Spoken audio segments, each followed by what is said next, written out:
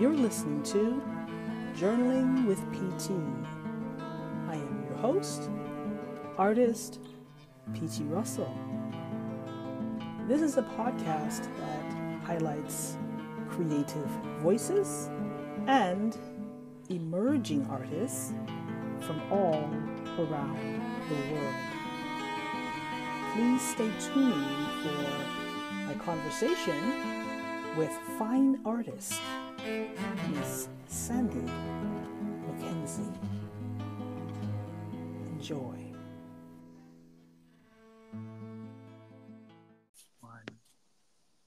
Hello, everyone. Welcome to the Journaling with PT podcast. Today, I have Miss Sandy Mackenzie. She is a classically trained artist who has been painting for over 50 years. She is also an art instructor and the proud owner of Portraits by Gauguin Gallery and Studio. Sandy, welcome to the podcast. Hi, everybody. Hi, PT. Thank you. And how are you today, my dear? Freezing. I know, the weather's It's cold. Yeah. It is not cool. It's cold. It's been cold, frigid. It is. Yeah. Welcome to Canada. I know. Born and raised here. This is it. Yes. And how have the life drawing classes been going? Well, the life drawing, they're picking up at Durham College. They're getting more people all the time. So that's going well. Okay. That's good. I had meant to check it out to see how it is, and I know this is not a question I had anticipated asking, but I'm curious about it, about what goes on in the life drawing class. That's okay. Yeah, everyone does their own thing. There's no instruction. The model, we've got professional models. They do a really good job, and there's easels provided. You just pick a spot and do your drawings, and then we'll change the pose after half an hour. And then we might do a pose for an hour and a half. So everyone does their own thing. There's no instruction. Wow. Yeah, I intended to do that. I had the fine pleasure, by the way, of meeting you a little while back, and also had the honor of being instructed by you. No, it was nice. You're a good student. Oh, thank you. Yeah. My goodness. You were extremely patient with me and my initial fumblings.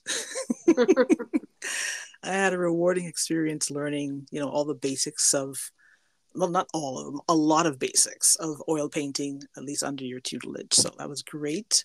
The apple, I think it was the apple that you had me do first.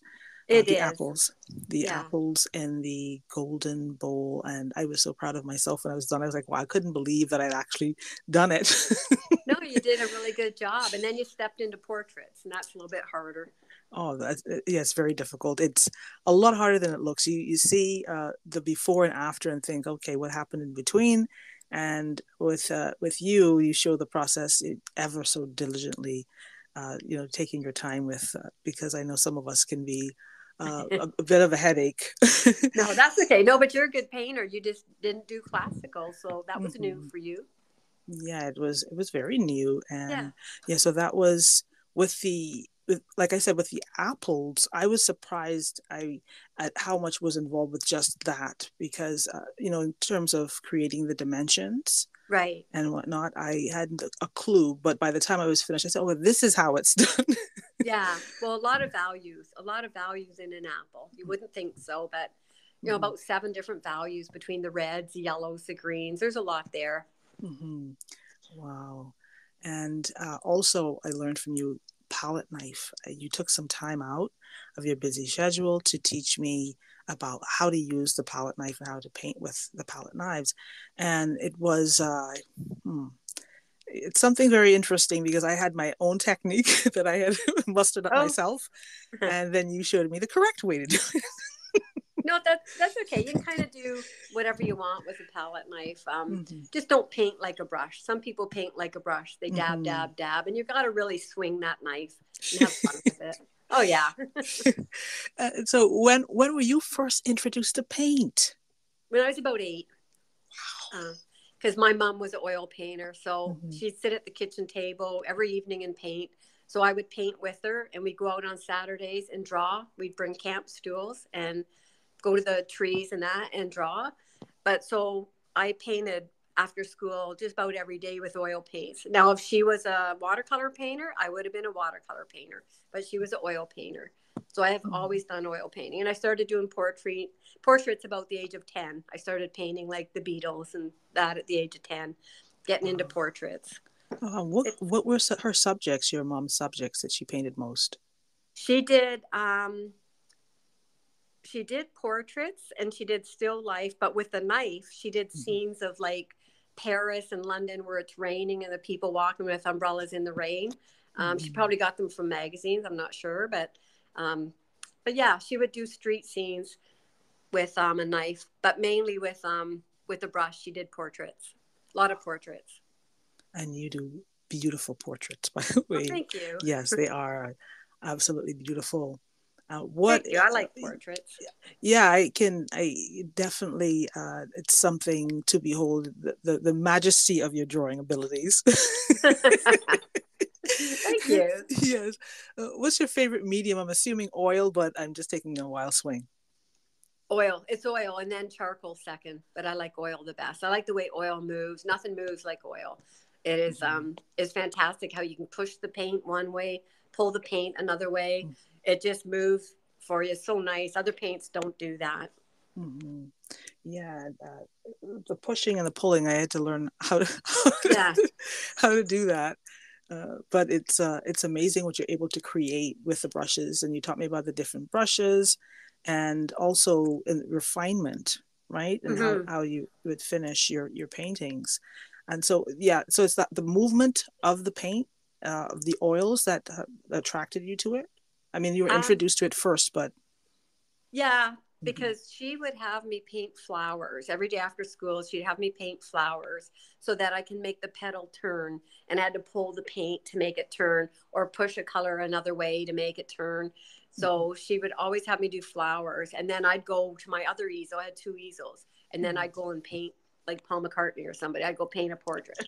Oh, wow. And about your color mixing and your creating your palette, how did she approach that? um No, yeah, she would give me some hints on it, but I'm really good at color. So when I see a picture, I can pretty well match the color. And I use 8 paints. If you use 8 colors, it's a lot easier instead of like 20, 50 different paint tubes. I use 8. So I know what my 8 can do. I know exactly what I can make, how to make it. So I don't stumble trying to mix color. I can do it exactly, because when you get used to 8 colors, you know what you're doing. Wow. It's easier. Yeah, it's easier said than done for someone like me.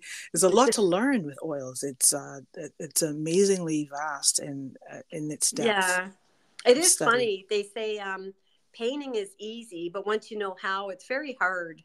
When you don't know how to paint, it's really easy. And you did a beautiful rendering of Caravaggio. I believe it's Caravaggio's 1603 classic, The Atonement of Christ. And yeah, to me, it looks exactly like the paintings I've seen of it. I mean, of course, I haven't seen them in person, but the ones. And how did you? I suppose it's just all of the years of experience you would have put into that painting. It is, and how to make it classical, how to soften the edges. It's I could draw. I could always draw, but like I said, every Saturday my mom and I went out and she'd teach me to draw. So I could always do that. And the colors for the Caravaggio, they're the colors I use. So he uses the 8 colors I do. So in that painting anyway was the 8 colors. So it wasn't hard to mix any of those colors. And I'm still working on drawing the people, like, getting the features right and everything, because there's 7 people in that painting. It's very tiny. So it takes a while. It's easier if you just have a big portrait of 1 or 2 people to get the features, but that's okay. It's going okay. But his colors are what I use, so I can match anything in that painting. It worked out really good. Yes. How do you go about capturing the contrast of darks and lights so well, especially like how he did? He was like a specialist with the lighting. Chiaroscuro. Yeah, his lighting I know, because don't forget I'm a photographer. Oh, I haven't As forgotten. soon as I was 19, I opened my studio, Portraits by Gauguin, when I was 19. And I've been a professional photographer. I'm a portrait photographer. That's what I've always been. That's why I can do portraits. I know the face. And I've always retouched portraits for other studios in Durham region. If the eyes were shut, they give me the picture. And with pencil crayons, I could open the bride's eyes or anybody's eyes. So I've always done that. So I do know the face. I know portraits. So it's not too bad to get all your contrast going. You know what you're looking for, to get the contrast and to get the nice highlights, so that you know exactly what you're looking for when you photograph the face for 30 something years, almost 40 years. You know what you're looking for.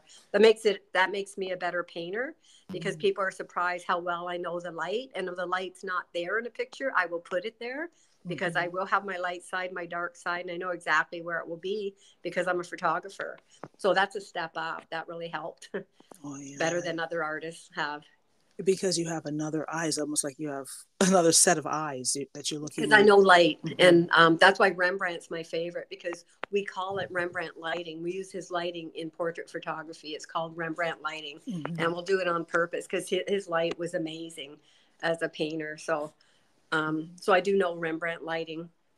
So it really helps. That's why a lot of people will come to me, because they'll say, how do you know light so good? Well, I was a photographer. It's a big, it's a big thing. So Yes, especially for portraits. So you're yeah. capturing the face at certain angles and Yeah. And some people, they'll want a portrait done, but they give you a bad photo. It's just blasted with a flash. So you can make it look like window light, because you know how, being a portrait photographer. So that gave me, so that made me a little bit better than some other artists, because they're still trying to struggle with the light. I don't struggle with the light. So there's a step up right there, which is easier. Yeah. Of artists for portraits would take a little bit of a photography course. You'd have it made. wow, that's a great suggestion, by the way. Great suggestion to do a photography course, and Yeah. it'll help Yeah. you to see the light, to capture the light a lot better, hopefully. Mm-hmm.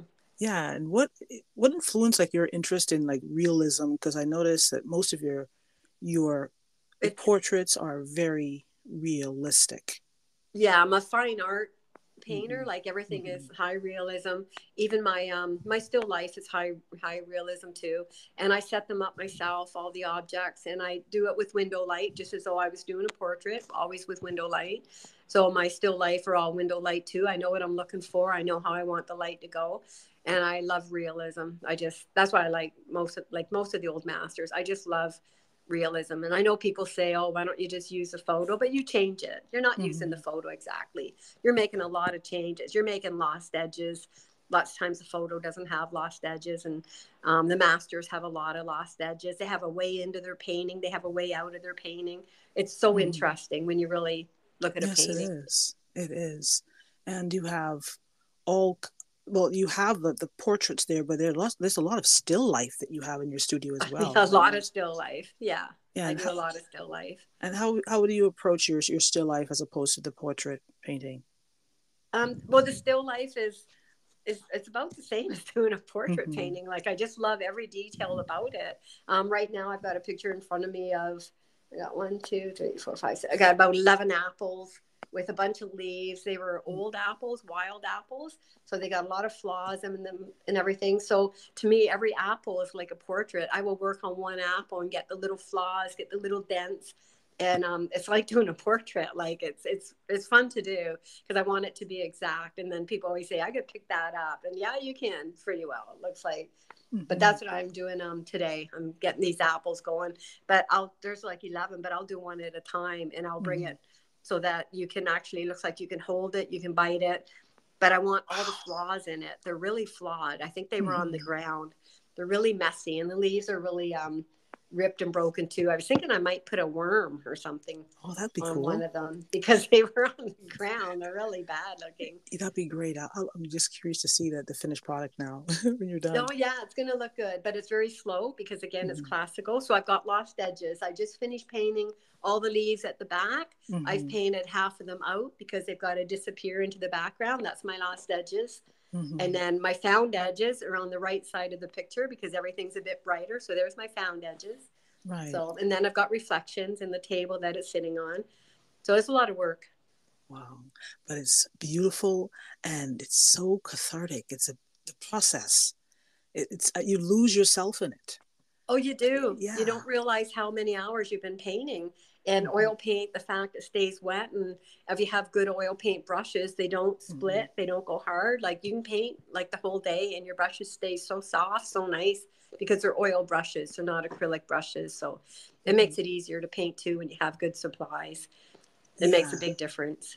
And one of the things that I really enjoy about the way you paint and the way at least you were teaching me was without the use of the mediums, because I always thought you needed to have the spirits or the thinner Yeah. in the paint, but you don't necessarily use those things. No, people think Mm-hmm. they don't like oil painting. They say it stinks. They say it's very smelly Mm-hmm. because they dip their brush in linseed oil and then they think they dip it in the paint. And you don't want the oil till near the end because oil needs air to dry. So you don't want to seal it with your paint. And the problem is the paints we buy, there's oil in it. If you read the tubes of oil paint, there's already linseed oil in them. So you've already got your oil. So you don't need to keep dipping your brush in it. You've got it. And some people will use oil right away, but then you've got to use more oil, more oil. And I don't until the very near the end when my picture's almost done. Then I'll put some maybe oil on top, but it's already in my paint. I don't have the paints that don't have oil. They're very expensive. So my Mm-hmm. paints do have oil, which you'd rather not, but they do. When you squeeze a tube of paint, sometimes a lot of oil comes out. Yeah, That's a lot of oil. it's a That's, lot. yeah. But I must say that there is a difference, a big difference when I start using the oils between oil and acrylic. Oh, yeah. Because I was like, okay, acrylic, this is the thing here for the moment until I saw oil and the brightness, the vibrancy of the Yeah. colors, and the ability to take your time and actually create layers Oh, yeah. that don't dry out in 5.5 minutes. No, that's the only thing. You'll have like 7 paintings on the go because, Mm-hmm. after I work on this one, it will sit there and I'll move to another one. Then I'll move to another one. And I've got 2 wet from yesterday. You can just sit here to dry too. Unless you want to work on it each day. Like as I'm working on these apples, since they'll be wet, I can go back to them Mm-hmm. tomorrow. The next day, I can keep it going until I've got it brought to a finish. But Yes. I like the fact that they stay wet and that they move. You can do that with acrylics too. You get like an Mm-hmm. extender and you can make the acrylics move. But I find the paintings don't have the richness. I find Mm-hmm. acrylics don't look anything as bright as an oil painting because the oil in the oil painting, it just makes it pop. In acrylics, if I walk in a gallery, I can spot the oil paintings across the room. Sometimes though, Mm-hmm. I can't tell because it's a oil pastel. And then I Mm-hmm. think, wow, it's pastel, but it's oil. And I swear it was an oil painting, and it's not. It's oil pastel. So they've got the same richness. They're just so nice. Yeah, they are. It's harder for them to seal oil pastels though. You have Yeah. to go through so much to seal them. Well, Uh, they're always under glass. Some of them are under glass. right, if they're under glass, but And then I think it's a photo, and it's not. It's pastel, but you'd mhm. swear some of them are photos, but they are not. They're just so rich. Yeah, they But, are, and they're very rich, and they're mm-hmm. very messy. So I love the messiness of them. They're very unique because they're like crayons, right? Yeah. But I found that I preferred them over the soft pastels. The soft Okay. pastels with the Yeah. chalky, and then the oils. They're beautiful, but it's messy and it's hard to seal unless you're gonna put them behind glass, like you Right. said, like you'd Yeah. mentioned. Yeah. Yeah, in pastels, you got to wear a mask because you got that powder, not oil, Mm-hmm. but the other one's a chalky one. You got that powder floating Mm-hmm. in the air, and so it's dangerous too. So you got to wear a mask and gloves, and no one else in the room with you because stuff Mm-hmm. floats. Yes, But, it's very, very true. Can you describe for our listeners the difference in technique between perhaps an expressionist artist like Van Gogh and artists veering more into realism? Like, yeah, I guess someone like John Singer Sargent or Rembrandt, like you mentioned Rembrandt yeah, earlier. they can go so very loose, eh? Like their Mm-hmm. imagination's just going. They're going loose. Whereas I'll use a little brush and I'm right up close. My face is right in the painting. I'm trying to Mm-hmm. get every little detail. Where I think they stand back and they can go quite loose. I Mm-hmm. think that's great to have an imagination like that, but I don't. Mine will be exactly what my picture is that I've set up. To go loose, I use a knife. That's the only way I can go loose. I've even tried taking my glasses off, but then I can't see the darn thing. I was trying to do that, and I thought, okay, because someone told me take your glasses off, and you won't paint so fine. But then I couldn't see it good enough to, to do anything. And I've been told too to tie my brush to the end of a long stick. And then Oh, that way okay. it won't make me stick my face in the painting and paint up close. Like, because Mm-hmm. I don't hold the length of my brush. My brushes could be an inch long for all I care. That's how close I hold them.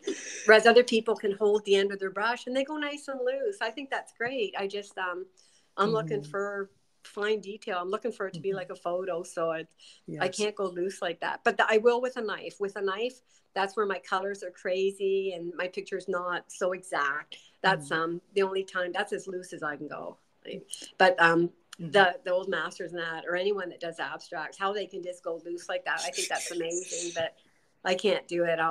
I tried to take an abstract workshop, and she was getting so mad at me because I was making my picture look like something. Right. It was not just going to be a mass of colors. It was going to be something like Mm-hmm. so.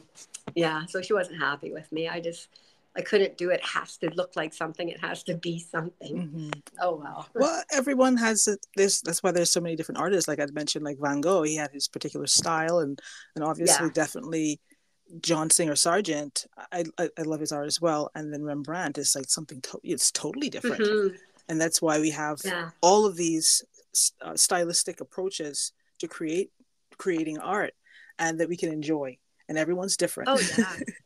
Oh, it makes It's, it so interesting. yeah. Like I love everything. I can't do it, but Mm-hmm. I love Lisa Johnson Mm-hmm. is my favorite abstract painter. I think she's in Toronto. Her paintings are just gorgeous. The colors are gorgeous. They're very abstract, but the colors, she knows colors. She's just got them connected so good. I just Mm-hmm. love her work, and I like a lot of people's work. I Mm-hmm. can't do stuff like that, but then my mom didn't, so I grew up doing Right. portraits and still life because that's what she did, and she showed me exactly how to paint, exactly how to draw. Um, and she took lessons from abstract artists, believe it or not. Wow. She That's painted interesting. with, yeah, she painted with Carl Clark. He's an Oshawa artist, and she would paint with him. He would visit a neighbor, and she'd run over and get details from him and that. Meanwhile, he's an abstract painter, but he could also paint realism. He showed her how to paint eyes, how to paint the face, and that. But his paintings were abstract, Hmm. so it's odd. But yeah, it's Wow. nice to be able to do a bit of everything. I can't. Mine's real. It's Yeah. always real. Yeah. Well, that's your brand and that's your style. And And that's what I head to. If I go to a mhm. gallery, the realism on the wall, I'll just beeline for it because I think, oh my goodness, look at this! Like it's just amazing. And then I'll look at the other stuff. But I'll head to the dark. I really like dark paintings, so I like a lot of the old masters. I like dark. I don't want to be awoken with colors. I love dark. It's uh, very subtle. yeah, and I like the colors a lot. Yeah. But So when I'm in a yeah. gallery, I've been in a few galleries and they've called me their dark painter. I'm not allowed to walk in with anything bright because I'm the dark painter, Oh wow. which is fine. Yes. And for emerging artists who may be listening and they don't have access to a wonderful teacher like yourself, Thank you. how can they best improve their technique if they were wanting to try a more realistic approach to painting? Well, you can watch videos. I Mm-hmm. don't really watch videos, but Mm-hmm. you could watch videos, but it's just a matter of looking. Art is just to really, really, really look. That's what I tell the students. Like take a picture of an apple or have the apple sit in front of you and take like half an hour and look at it. You will see all the different shades. You will see how it moves, how it turns, where it dents. But you have to really look at it. My students always say, I didn't see that color. I didn't see that color. They're not really looking at it because it's not a trick. You Mm-hmm. just look at it. Grab any photo right now and take a look and pick one item in it and see with the light how it turned maybe 7 times. That color might have moved. And that's what you're looking for. And they're always saying to me, oh, you see things we don't see. I'm looking for it. Before I start a painting, I'll hang on to the photo for maybe an hour. And I'm sitting there looking at it thinking, oh, wow, look at this, look at this, look at this. Mm-hmm. And then I'll stick sticky notes all over my canvas too to remind myself, look at that one area. It was amazing. I didn't know it had that color in it or something. So you can do that too. Like, but if you just look at your picture, you can paint anything. You can draw anything. and you can paint anything. You just really, really have to look. Or stand back and go loose, go very loose, and same thing. But even loose painting, you want it to look, well, if it was an apple, you still want it to look like an apple, even if it's loose with big brush strokes. So you still got to get your values. You still got to look at all those shades of red or all those shades of green. You just have to look. And to draw, you draw with straight lines, because you can draw a straight line. You can't measure a curved line, but you can draw a straight line. So if you take any picture and take a pencil and follow any line that's straight, and it turns and it does this and this, but don't curve any of them, straighten them, and you can draw absolutely anything. Wow. That's good. It's good stuff there. Wonderful. Yes. Yeah. So we can all do a straight line. Actually, I've met some people that can't, but usually you can do a straight line. Yeah. You can find a straight line, especially if you watch or you see a picture of a movie star. Even Brad Pitt or something. Look at the straight lines in the eyes that made the eye. You can follow it with a pencil, all the lines that will, I don't mean like straight level, straight up and down, but this line is straight, then it stops, and it turns, and it stops, and it goes as far, and then it stops. Do that to anybody, and you can draw the people, no problem. Wow, that's a good tip. Thanks for that. Awesome. Now, Sandy, you also create stunning portraits in charcoal. Oh yeah, I like charcoal. Yeah, and portraits. Yeah, you got to get the realism though, because they are, people hire you.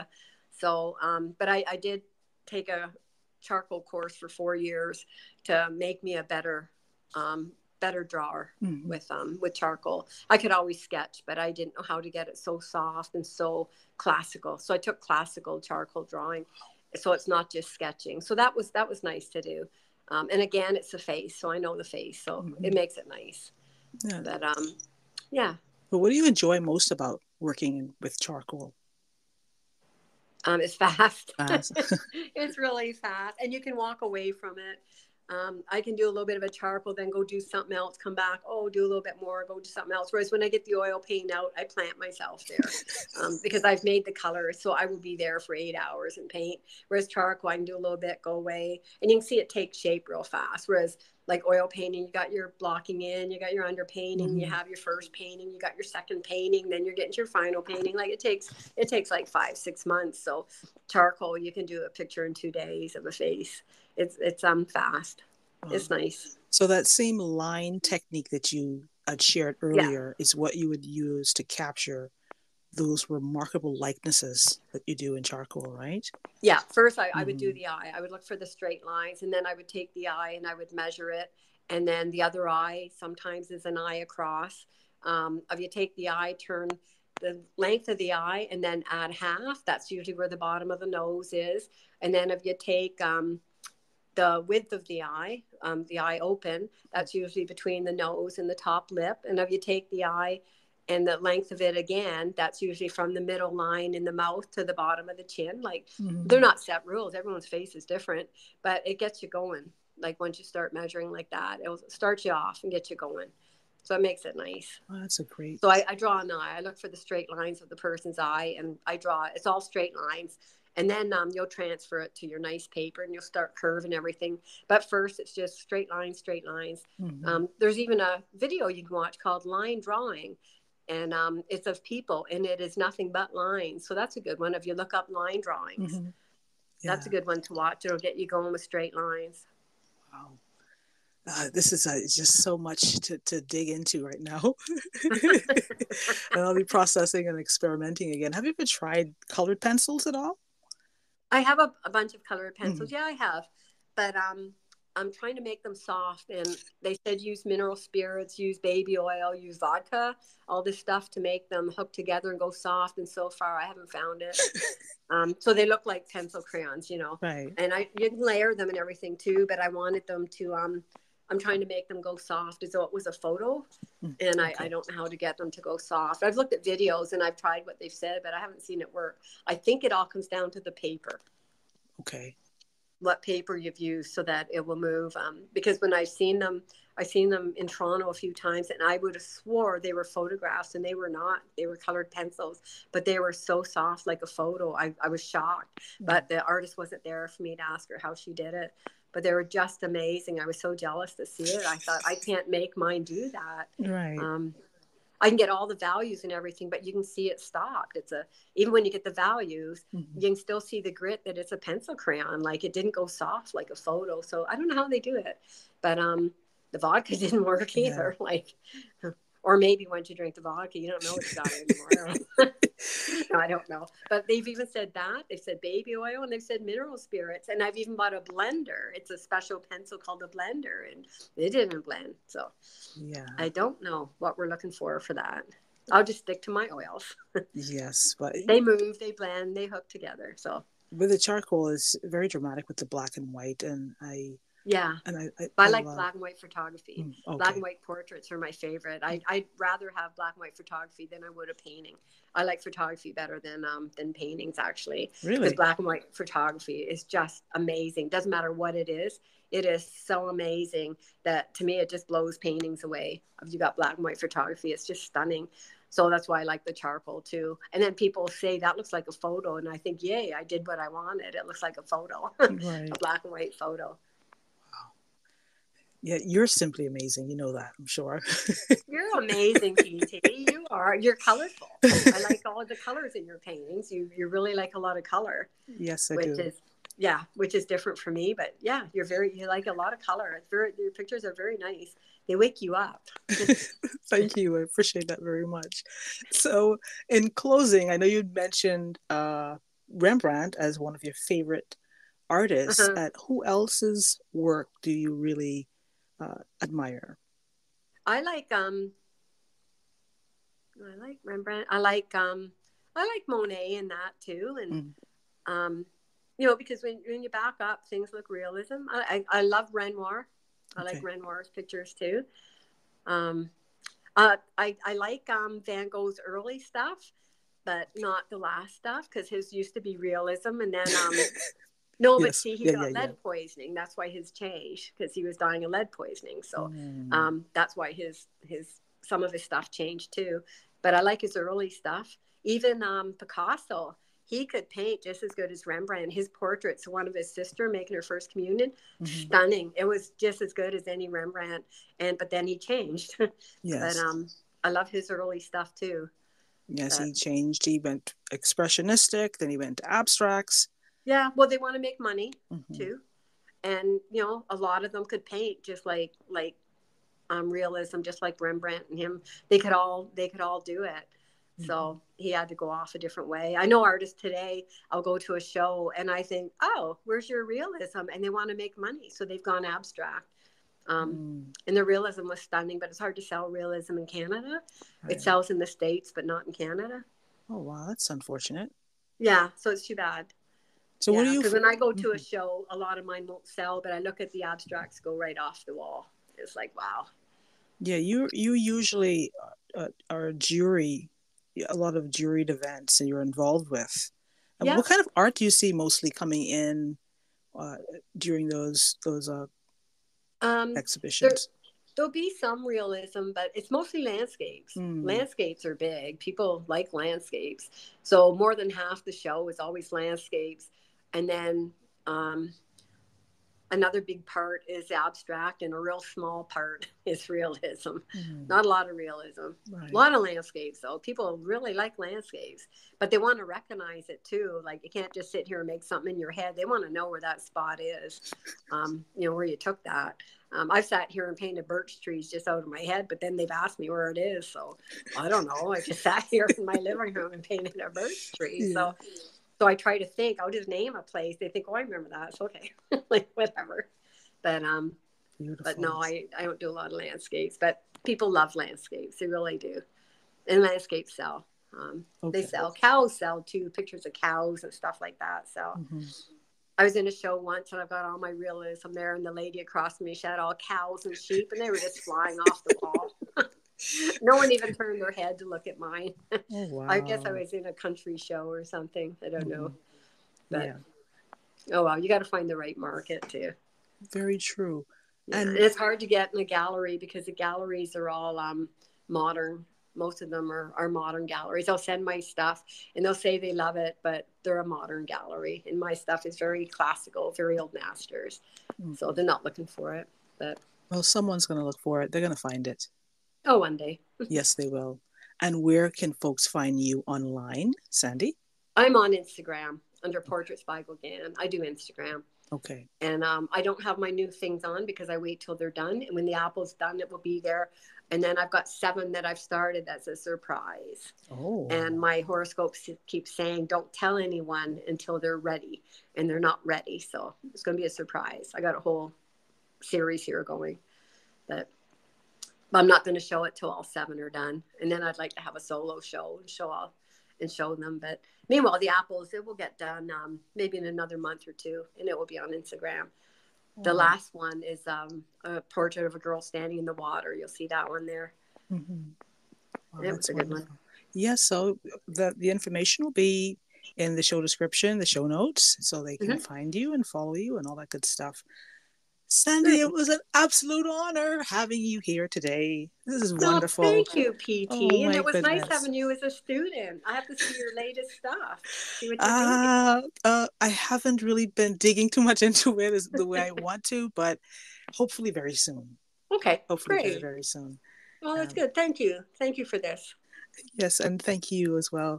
All the very, very best. Okay, thank you. You too. All right. And everybody keep painting. Do your own thing. There's no right or wrong to painting. You just do what makes you happy, and no one can say it's wrong. It's fun. Lots of fun. There you go. Yeah. Painting equals fun. Oh, yeah. All right. Okay, thanks, PT. Bye. Bye. You were listening to Journaling with PT and a conversation with fine artist Sandy Mackenzie. Lovely to have her on the podcast and to have a conversation. Please follow her. Her information is in the show notes. Follow the podcast. Subscribe. Lovely having you here today. The beautiful theme music playing in the background is by multi-talented artist ZENDO de MELO on classical guitar and cello. The name of the piece is Preludio. Check him out in the show notes as well. Today's entry is dedicated to the lives of 2 cousins who left us recently in Quincy James Dean and Clandestine Miranda Coldbrook. 2 very sweet people, beautiful people. Such a blessing to have them. Life goes on. Their spirits will go on too. Thank you again, and stay tuned.